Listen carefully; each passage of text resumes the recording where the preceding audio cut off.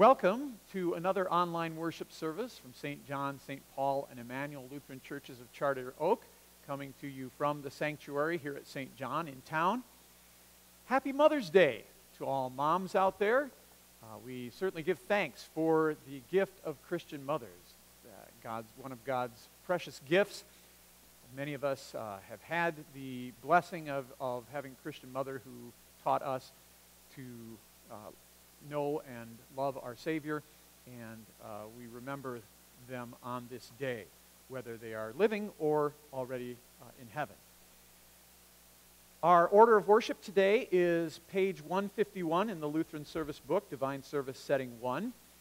We will be following that, and I will let you know when some of the liturgy items are coming up. Also, we'll be informing you of the hymns again, so you can follow along in the worship service, and we encourage you to sing and participate as you are able. We begin the service today with our opening hymn, number 829, Christ the Eternal Lord, number 829 in the Lutheran Service Book.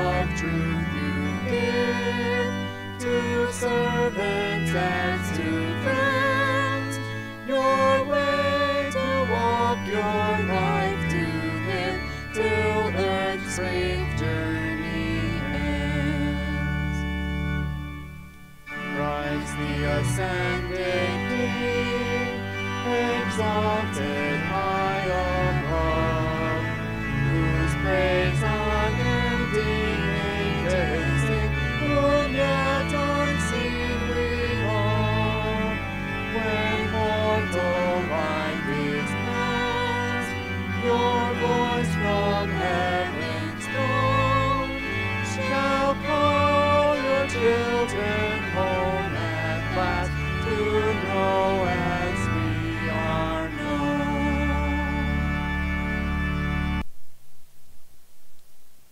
Once again, the order of worship is on page 151 of the Lutheran Service Book. In the name of the Father, and of the Son, and of the Holy Spirit. Amen. If we say we have no sin, we deceive ourselves, and the truth is not in us. But if we confess our sins, God, who is faithful and just, will forgive our sins and cleanse us from all unrighteousness.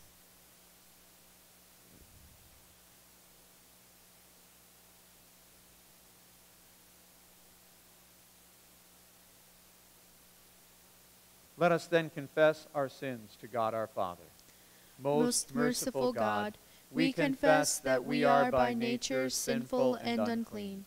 We have sinned against you in thought, word, and deed, by what we have done and by what we have left undone.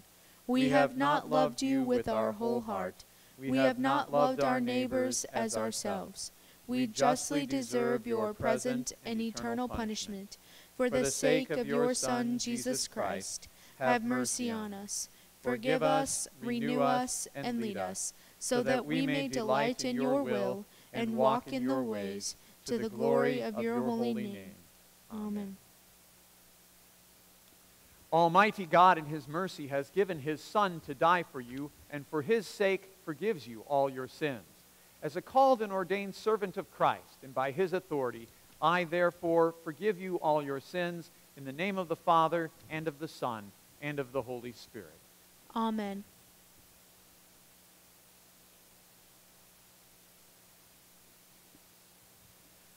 Let us pray.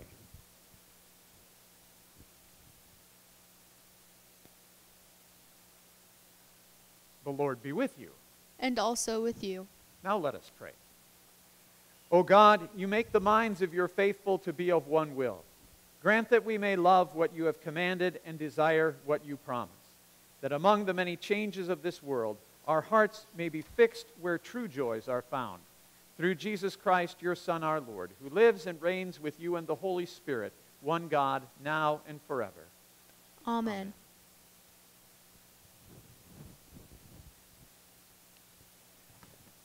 The epistle for the 5th Sunday of Easter is from 1 Peter chapter 2. Like newborn infants, long for the pure spiritual milk, that by it you may grow up to salvation, if indeed you have tasted that the Lord is good. As you come to him, a living stone rejected by men, but in the sight of God chosen and precious, you yourselves, like living stones, are being built up as a spiritual house, to be a holy priesthood, to offer spiritual sacrifices acceptable to God through Jesus Christ. For it stands in Scripture, "Behold, I am laying in Zion a stone, a cornerstone, chosen and precious, and whoever believes in him will not be put to shame."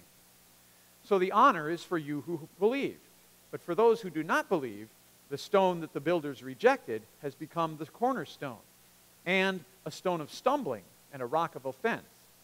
They stumble because they disobey the word, as they were destined to do.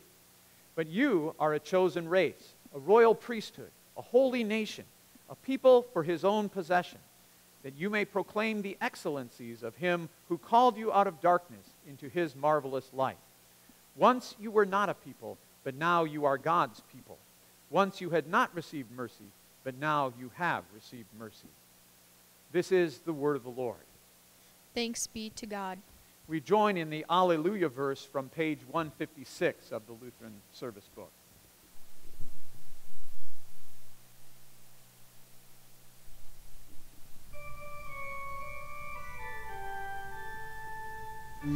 Alleluia, Lord, to whom shall we go?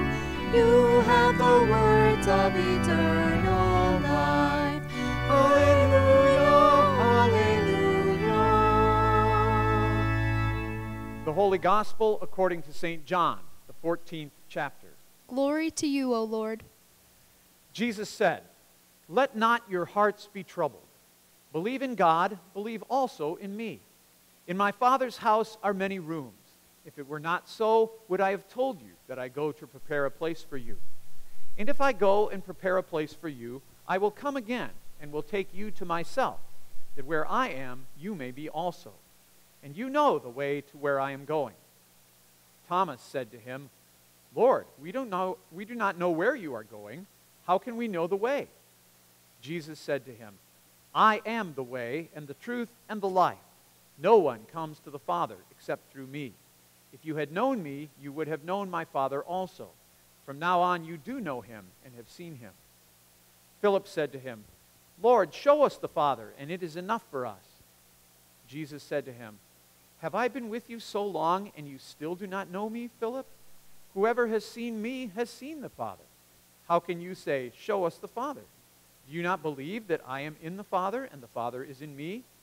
The words that I say to you, I do not speak on my own authority, but the Father who dwells in me does his works. Believe me that I am in the Father, and the Father is in me, or else believe on account of the works themselves. Truly, truly, I say to you, whoever believes in me will also do the works that I do, and greater works than these will he do, because I am going to the Father. Whatever you ask in my name, this I will do, that the Father may be glorified in the Son. If you ask me anything in my name, I will do it. This is the gospel of the Lord. Praise to you, O Christ. We continue with the hymn of the day, hymn number 490 in the Lutheran Service Book, 490, Jesus Lives, the Victory's Won.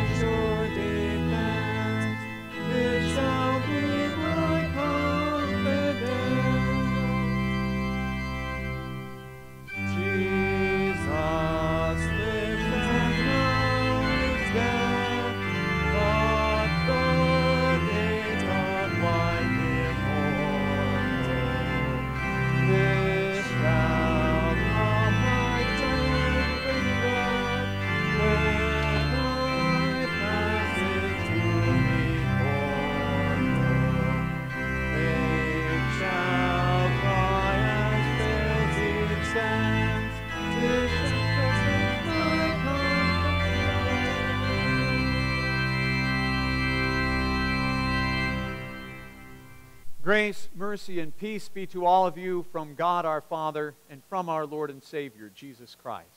Amen. The Word of God in which we base our meditation on this fifth Sunday of Easter is the Gospel lesson from John 14.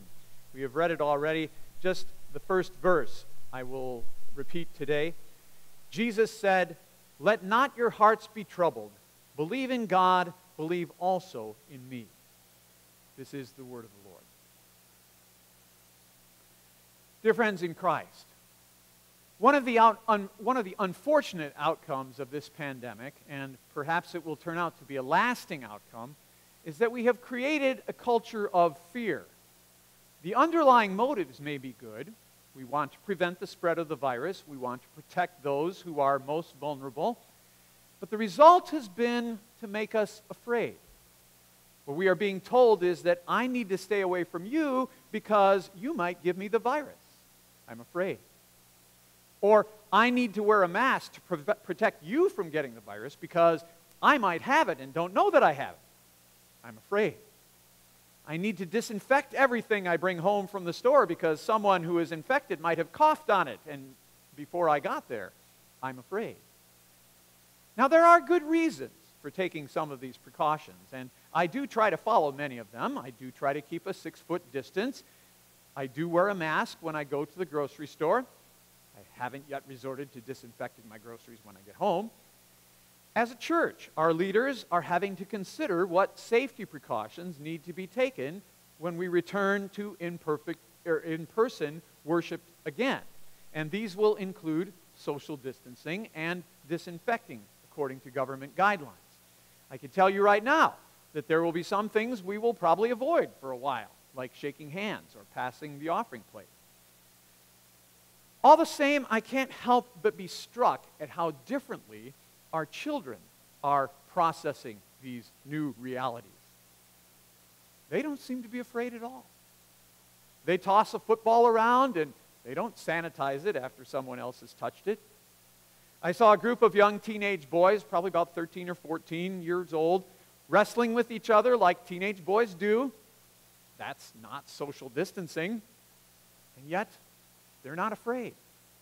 We adults are all worried about social distancing and sanitization, and we need to be concerned about those things. But they're not worried at all. They just do what kids do. Granted, some children are worriers. You may have one. But most kids are wired to believe that things will be okay. That's the kind of trust that Jesus wants us to have in him as he speaks to us in our text for today. Let not your hearts be troubled. Believe in God, believe also in me. Let not your hearts be troubled. Even as we have all these fears and all these things to consider, we can turn to our risen Savior Jesus. As the hymn verse says, he lives to calm my troubled heart. You know, when our hearts are troubled, the reason is often because we aren't seeing our Lord clearly. In John 14, Jesus is speaking to his disciples on the night before his crucifixion. He knows that his arrest and suffering and death are going to be extremely unsettling for his disciples. So he reminds them what all this is leading to. It's all preparation for heaven. In my Father's house are many rooms. I am going there to prepare a place for you. And if I go and prepare a place for you, I will come again and take you to myself, that where I am, you may be also. And you know the way to where I am going. Thomas probably voices what all the disciples are thinking. Lord, we do not know where you are going. How can we know the way? One of the obstacles to let not your hearts be troubled is that Jesus is leading us, and we are trying to follow him, but we don't always know where he is going. We can't see what the future holds for us. With this virus, there are many uncertainties. How long will this time of social distancing last? When my place of work opens up, will it be safe to go back? When will it be safe for us to come together in God's house again? How will we do communion if social distancing is still required? What will school be like? Will some things in our lives change permanently because of this virus?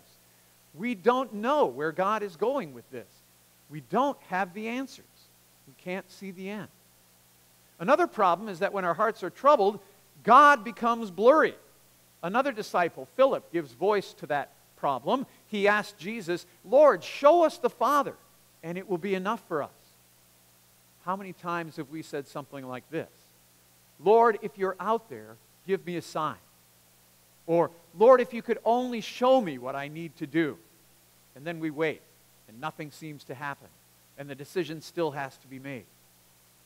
Another barrier, another obstacle to let not your hearts be troubled. We look at this pandemic, or any difficulty that comes into our lives, sickness, loss of job, plunging farm prices, and we wonder, what is God doing? Is he punishing us? Is he calling people back to himself? Is he taking away all our gods that we worship, like money and sports and entertainment? Is he angry? God's ways are not our ways. The whys remain a mystery. We don't understand what God is doing. We sure would like to know. Jesus, show us the Father, and it is enough for us. You got to love Jesus' answers. It's not, "Oh, you don't get it." It's gentle. "Have I been with you so long, Philip, and you still don't know me? Whoever has seen me has seen the Father." You do believe that, right? Remember? "Let not your hearts be troubled," Jesus says. Believe in God. Believe also in me. When our hearts are troubled, we turn to Jesus. The antidote for fear is trust. Believe in God. Believe also in me.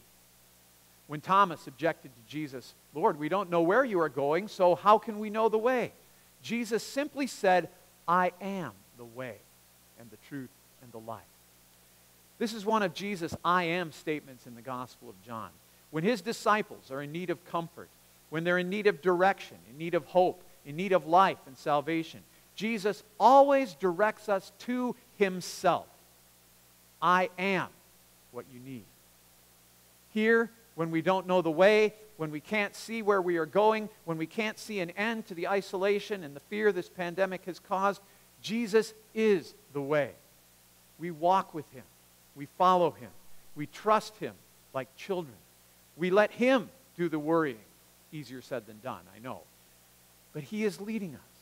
He is our good shepherd. He walks with us through the valley of the shadow of death. When we are not sure of the truth, Jesus is the truth. There are a lot of claims out there, different projections about how many people will die from this virus or how long social distancing will need to last. Which of them are true? What's the truth about immunity or vaccines? Can people who don't have symptoms spread the infection? What's truth? Jesus is the truth. His word is true. He has redeemed you. You are his. When we miss the life that we've had, the life that we think is the way life should be, Jesus is the life. Life here in this verse is spiritual life, the life we have before God. It's from Jesus, it's in Jesus. We live through his death on the cross. Our sins are forgiven.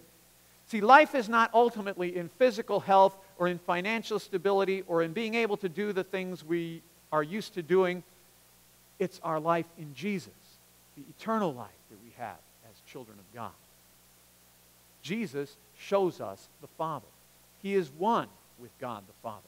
When you want to know what God the Father is like, look at Jesus. John says, way back in chapter 1, no one has ever seen God. God, the only begotten, who is at the Father's side. That's Jesus. He has made him known. Human beings can't see God, but human beings have seen Jesus.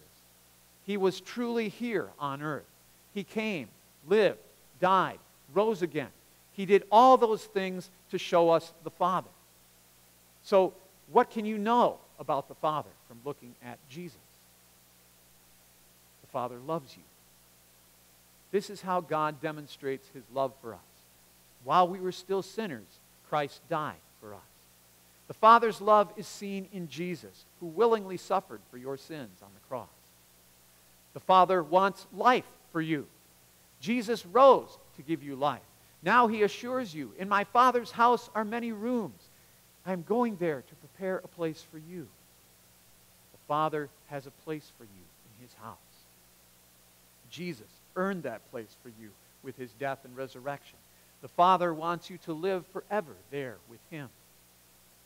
The Father wants health for you. God's creation was very good. Sickness and physical ailments were not part of God's original creation. They are here because of Adam and Eve's sin. Jesus healed sickness on earth, and he will remove it forever in heaven. He comes to restore the creation to what it was in Genesis, so that everything will be very good once again. And the Father uses suffering for our ultimate good. We see that also in Jesus. Jesus' death on the cross was the ultimate evil, but it accomplished the greatest good, the salvation of all mankind. So will God ultimately use this virus for our good? Yes. Romans 8:28. In all things, God works for the good of those who love him. Let not your hearts be troubled. It sometimes seems like all the requirements, all the guidelines, all the media reports we see and hear about this virus are all about fear. I'm not saying we shouldn't be cautious. We should use common sense in following the guidelines in order to keep everybody healthy and safe. But Jesus says, let not your hearts be troubled. Believe in God, believe also in me. God is still God. So is your ultimate response to this virus going to be one of fear or one of faith? I've used this illustration before, but it fits just as well for this topic today. Imagine an old station wagon parked in a driveway. The car is packed for a trip, and peering out the back window are the smiling faces of 3 young children. You ask the children, where are you going? They don't know. How long will it take you to get there? How long will you be gone? They don't know. What road are you taking to get there? They don't know. But you ask them, who is going with you? And their eyes light up and they say, Mommy and Daddy. Jesus goes with you. He is the way, the truth, and the life. Let not your hearts be troubled. Believe in God. Believe also in him. Amen. The peace of God, which passes all understanding, keep your hearts and minds in Christ Jesus. Amen. Let us together confess our Christian faith in the words of the Apostles' Creed. I believe in God the Father Almighty, maker of heaven and earth, and in Jesus Christ, his only Son, our Lord, who was conceived by the Holy Spirit, born of the Virgin Mary, suffered under Pontius Pilate, was crucified, died, and was buried. He descended into hell. The third day he rose again from the dead. He ascended into heaven, and sits at the right hand of God the Father Almighty. From thence he will come to judge the living and the dead. I believe in the Holy Spirit, the holy Christian Church, the communion of saints, the forgiveness of sins, the resurrection of the body, and the life everlasting. Amen.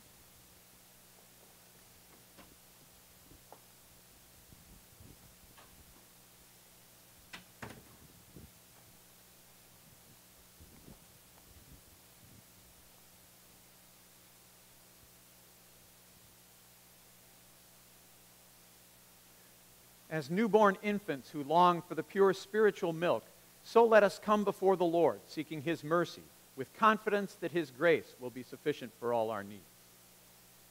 Almighty Father, everlasting God, your Son has revealed you to us as a merciful Lord.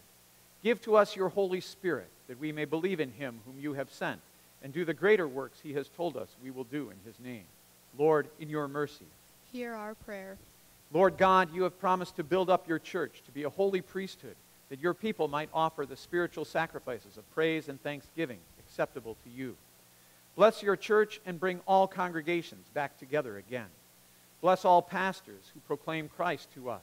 Bless all church workers and those preparing for full-time church vocations, that your church may be supplied with faithful leaders and servants of your word.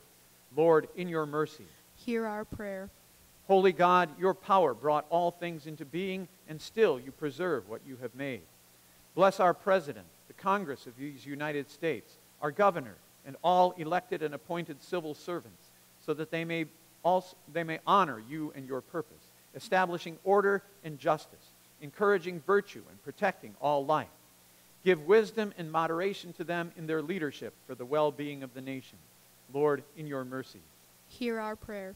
O merciful Father, you have compassion upon the sick and those in need, and have promised not to ignore them in their afflictions. Turn back the pandemic across the globe and give us relief. Bless the sick with healing, those who suffer with strength and patience, and the dying with peace. Hear us on behalf of those who have requested our prayers, especially Melvin Gosler, who is undergoing cancer treatments, Jolene Kettleson, Milroy Raby, Marlon Jepson, Irma Moss, Art Beck, and Blaine Schwingdorf for restoration of health, Pastor Merle Monken for recovery from surgery, Dale Swanson, the brother of Becky Jepson, who has tested positive for COVID-19, and Rex Lechtenberg of the Hebner Funeral Home in Denison, who is hospitalized in Council Bluffs. Lord, in your mercy, hear our prayer. Gracious God, you have established the home and blessed those who show us your love. Bless all mothers and the children in their care.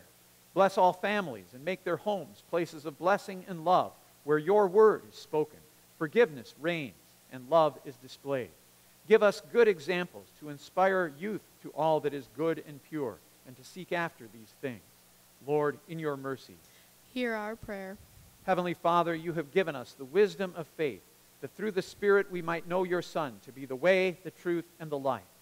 Bless all those who teach and all who learn, that the goal of our knowledge may be to know Christ and to make him known.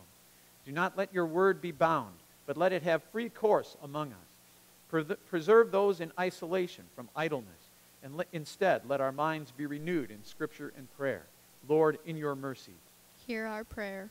We praise you, God, for your goodness in hearing the prayers of your people and granting us confidence to approach your throne of mercy. Hear us now in the name of and for the sake of your Son, Jesus Christ our Lord, who has taught us to pray. Our Father, who art in heaven, hallowed be thy name. Thy kingdom come, thy will be done, on earth as it is in heaven. Give us this day our daily bread, and forgive us our trespasses, as we forgive those who trespass against us. And lead us not into temptation, but deliver us from evil. For thine is the kingdom, and the power, and the glory, forever and ever. Amen. The Lord bless you and keep you. The Lord make his face shine upon you and be gracious to you. The Lord look upon you with favor and give you peace. Amen. We conclude the service with hymn number 861, 861 in the Lutheran service book, Christ Be My Leader.